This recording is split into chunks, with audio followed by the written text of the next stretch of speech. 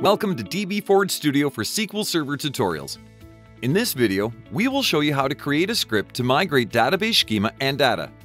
For this, we will be using the Generate Scripts wizard of dbForge Studio for SQL Server, which is an all-in-one IDE for SQL Server database development, management, administration, data analysis, and reporting. Let's look at how this works. In Database Explorer, right-click the database you want to copy and select Tasks, Generate Scripts.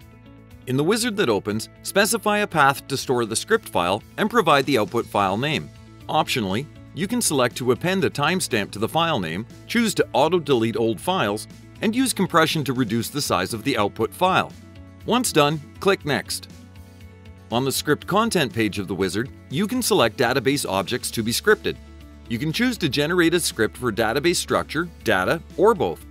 By selecting the corresponding checkboxes, you can explicitly specify which database objects the script should be generated for. We are going to migrate the database in its entirety, so we leave all checkboxes selected and click Next. On the Options page of the wizard, you can configure the script creation process.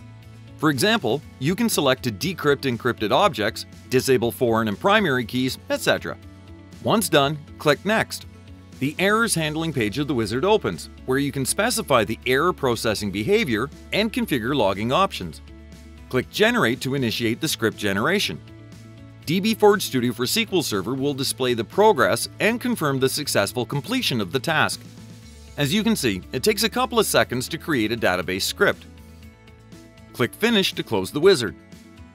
The next step is to create an empty database on the destination server. For this, in Database Explorer, right-click the required connection and select New Database. Next, on the tab that opens, specify a name for the new database and click Apply Changes. Let's refresh Database Explorer to be sure that our efforts have been successful. As you can see, the database has appeared on the list. Now we execute the script we have created earlier.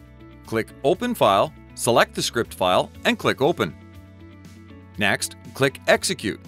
Wonderful! Our query has been executed successfully. Let us check. We refresh Database Explorer and expand the database node. As you can see, the database is no longer empty. Let's also retrieve data from a random table. Perfect! The data has been successfully copied. dbForge Studio for SQL Server allows you to migrate a database to another server with a bunch of different methods. In this tutorial, we have looked at how to copy a database with the help of the Generate Scripts functionality. Let's overview the pros of using this method of database migration. When migrating a database by creating and then executing a database script, you don't have to copy the entire database. You can select the database objects to be copied, which gives you much more flexibility. The wizard is intuitive and allows tailoring the process to meet even the most demanding project requirements. The described method of migrating a database is especially useful when there is no possibility to access source and target simultaneously. For example, if there's no network connection between them. In this video, we have demonstrated that with dbForge Studio for SQL Server, database migration can be quick, easy, and effortless. So don't hesitate and try it yourself.